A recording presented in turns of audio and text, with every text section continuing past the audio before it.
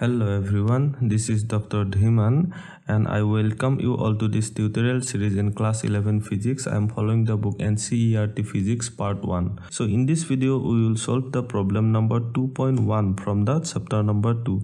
In this problem we have, in the first part of this problem we have the volume of a cube of side 1 centimeter. That is, we are given the side of a cube, okay, and we have to find out the volume in meter cube. So we have to first know the formula for volume. So volume of a cube, V is equal to length cube, or we can say that length into length into length. Now we have to find the volume in meter cube. We are given in centimeter cube, so we have to first convert the centimeter into meter unit. Okay, so we know that 1 centimeter is equal to 10 to the power minus 2 meter. In the question it is given that the side of this cube is 1 centimeter. This 1 centimeter is equal to 10 to the power minus 2 meter.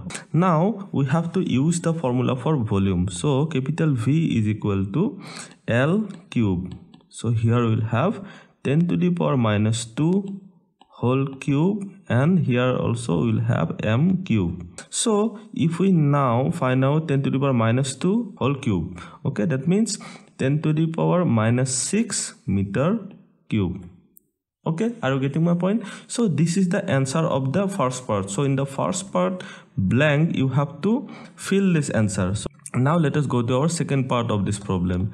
In the second part of this problem we have the surface area of a solid cylinder of radius 2.0 centimeter and height 10 centimeter is equal to this much of in millimeter square. So you have to see the units. The given radius is in centimeter as well as the height is in centimeter, but we have to find out the surface area of the cylinder in millimeter. Okay, that means the given centimeter units we have to convert into millimeter first. Okay, then we will use the surface area formula for finding out the surface area of the solid cylinder. Okay, so this one was part A.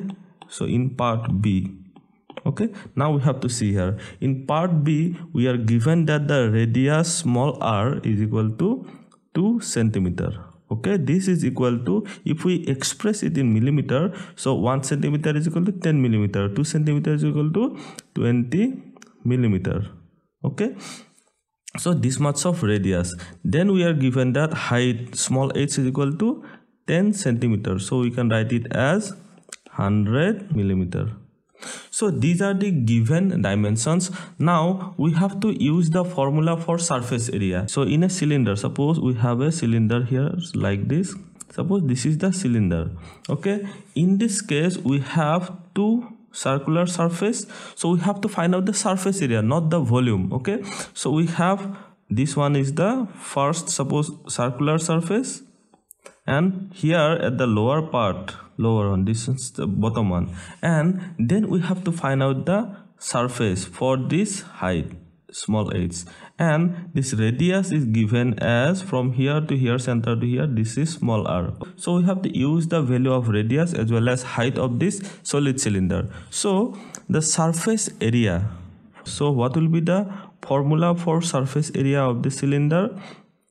So we will have two parts. In the first part we will have the surface area of these two circular surfaces. This is one circular surface, this is second circular surface.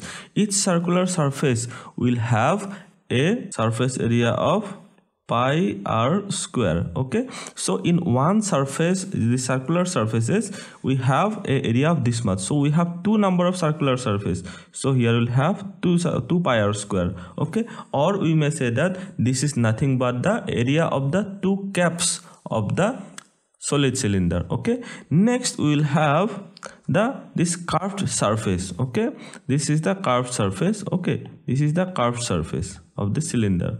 Now we have to find out this curved surface area. This has a height of small h. In a single circle we have this much of perimeter. Okay, now we have to multiply with small h because we have h number of circles here. So here we'll have small h.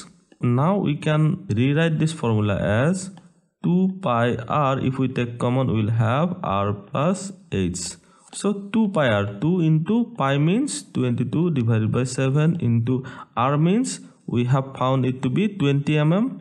Okay, we have to express in millimeter, 20 mm into, now we have 20 plus 100 because this small h is here 100. Okay, so this is the multiplication now. So here we'll have 2 into 22 by 7 into 20 into 120. From here we will get an answer of 1.5 into 10 to the power 4 millimeter square. So this is the surface area of the cylinder. So we have to put this value in this second gaps, okay, second blank space. Now let us go to our third part of the problem. In the third part of the problem we have a vehicle moving with a speed of, we have to find out the speed in meter per second. Okay, if we find out the speed in meter per second, then we'll find in 1 second how many meter it will travel. Okay, so if we convert this speed in kilometer per hour into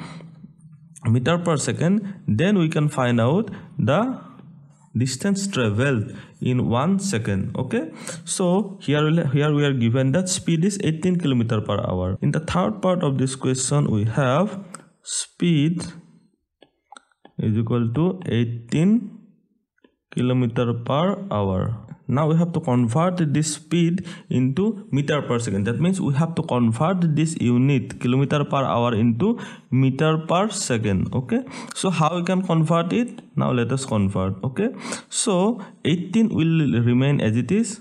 18 here will have into, now in 1 kilometer how many meter will have? 1000 meter, and suppose it is divided by per hour means it is in the denominator.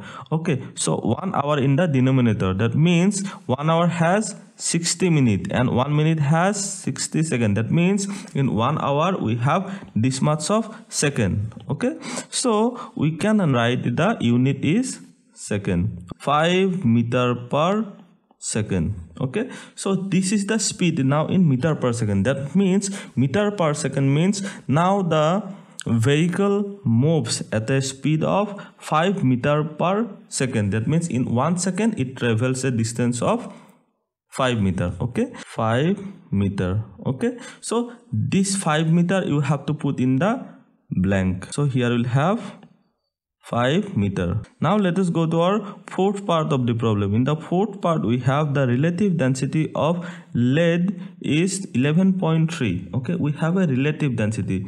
When you are given a relative density without suppose in which respect, then you have to consider that this relative density is in comparison to the density of water. Okay, so its density in gram per centimeter cube and kilogram per meter cube we have to find out. Okay, so we are given with a relative density. Now we have to see some formula. Okay, in part D we have the relative density formula. We have to know what is the formula for relative density. It is the density of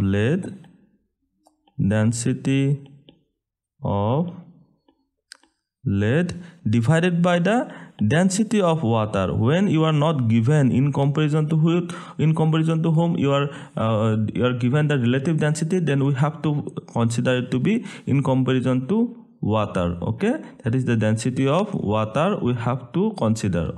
The relative density formula will be relative density is equal to density of lead divided by density of water. Now if we want to find out the density of lead, so this one, suppose we have to find out now this one. So density of lead will be equal to relative density multiplied by density of water. Okay, so we are given that the relative density is 11.3. so you have to write here 11.3 into density of water. What is the density of water? 1 gram per centimeter cube. Okay, so in 1 centimeter cube of water it has a density of 1 gram mass. Okay, so this much of mass per centimeter cube. Okay, so here we'll have 11.3 gram per centimeter cube. In the first page we have to put it to be 11.3 gram per centimeter cube. Okay, now we have to express in kilogram per meter cube. Okay, now we have to see here this gram per centimeter cube we have to convert into kilogram per meter cube. Okay, So 11.3 into, now 1 gram is equal to how much kilogram? 10 to the power minus 3 kilogram. Kilogram is kg, okay? And centimeter cube, per centimeter cube means it is in the denominator, okay? So in the denominator now we have centimeter cube. So 1 centimeter is equal to 10 to the power minus 2 meter, okay? This much of cube, okay? So here we'll have 11.3 into 10 to the power minus 3 kg divided by 10 to the power minus 6 meter cube. Now we can rewrite this as 1.13 into 10 to the power, this is plus 3, okay, this is plus 4 kg per meter cube, okay. So this is the value you have to put in the blanks, okay. So this is the solution of the first problem, okay. Thank you for watching. If you have any question, please put it in the comment section below. Also like, share and subscribe to my channel. I will be solving these problems one by one. All the problems I will try to solve. You have to do one thing, that is you have to share these videos to all of your friends, okay. Thank you.